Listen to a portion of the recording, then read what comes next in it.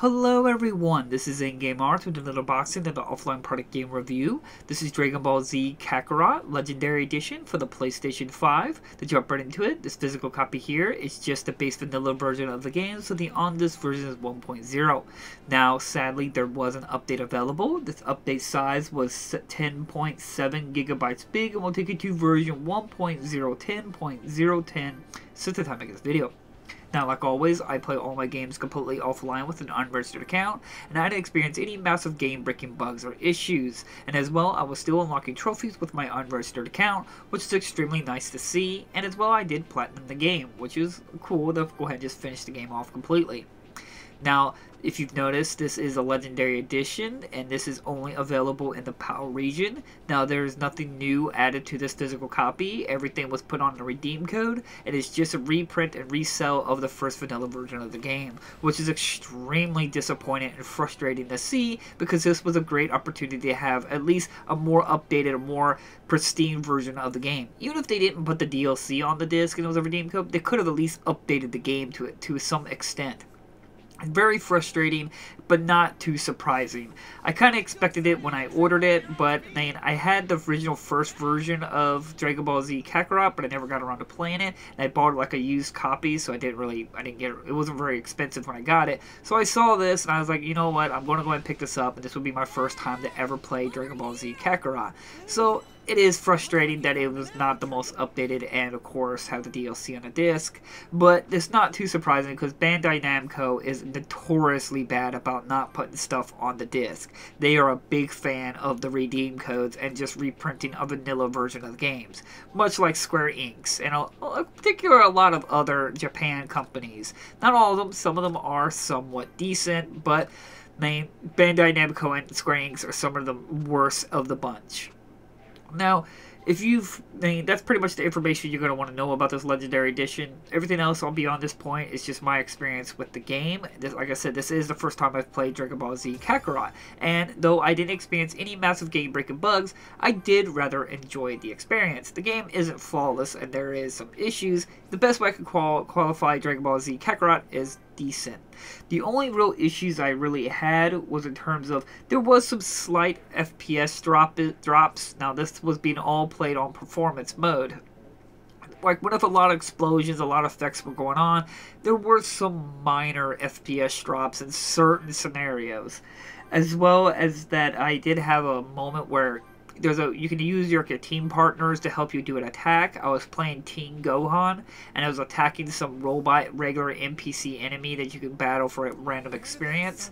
When I did the team attack with Gohan, the teenager, he would attack him, but none of his punches would connect, so the enemy would not take any damage. That was the only real bug I came across with that character. I did try to experiment with other characters, and it didn't happen. It only happened with Team Gohan. Other than that, there was no real other issues that I could really think of that I could knowingly know it was a bug. But I do want to point out that this PS5 version of Dragon Ball Z Kakarot did come out later compared to the PS4 version.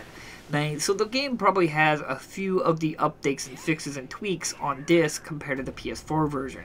I don't know the PS4 version, I don't know what that one's like, I can only speak of this PS5 version. For the most part, the game worked and played generally smooth from beginning to end, was extremely nice. Now, I am not the biggest fan of Dragon Ball Z. I do appreciate it. I kind of like Star Wars and like Minecraft. Not the biggest fan, but I do respect what it kickstarted and what it inspired other people to create. But I do want to point some annoyances about Dragon Ball Z Kakarot. First off, the game has notoriously boring and just frankly unfun side quests. There is filler and nothing more, and I got to the point where I wasn't even reading the side quests anymore. I was just skipping all the side quests because it was always going to be one of the two things. Go fight this particular enemy or gather resources and come back. I didn't care what anyone had to say. I knew what the outcome was going to be. There was some awkward sound moments in the game. I don't think this was a bug, but there was a few times, like, example, where when Goku fights Nappa, and he grabs Nappa, throws Nappa in front of Vegeta, there's no sound effect or anything like that. He just threw it in front of him, and there was like no sound effect of him landing on the ground or anything. there were certain awkward moments and certain cutscenes and dialogue moments in the game. As well as that, it was kind of frustrating for, I don't know what the overall objective of Dragon Ball Z Kakarot was. I don't know if it was trying to be a fighting game, open world game, or an RPG game. Nothing really felt fleshed out in any areas. The RPG is probably the worst part of the game. There's really no control of your character in terms of the character growth and experience, leveling up, and everything like that. You don't really feel like you have any control of this. The only thing that really felt like I had any control in terms of RPG element was the community board, where you build up certain characters and put them in certain tree sections to give yourself permanent bonus stats.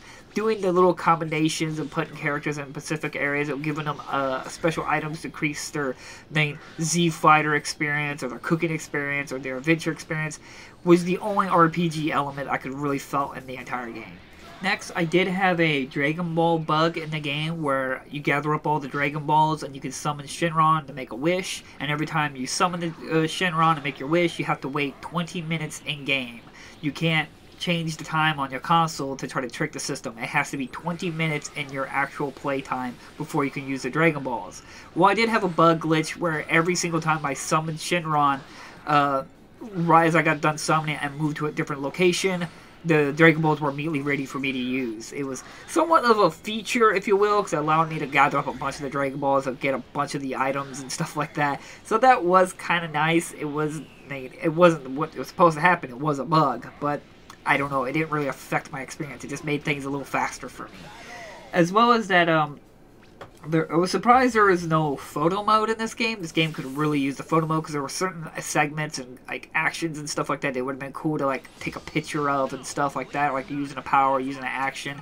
So highly disappointing, almost criminal that this game does not have a photo mode. Next, some of the cutscenes seem like a little stuttery. I don't know if it drops down to 30 frames per second, but other times it didn't look like it's 30 frames per second. It was very odd in some of the cutscenes where it just seemed like the frame rate did drop a little bit. I don't know if that was because I was playing in performance mode, and if I had it in quality mode, maybe... Well, no, that if it was in quality mode, it probably still would have been 30 frames. So I don't know. There was some frame rate dropping a little bit, or stutteriness in certain cutscene moments. The next one is kind of a little bit of a nitpick. Pointlessly high numbers.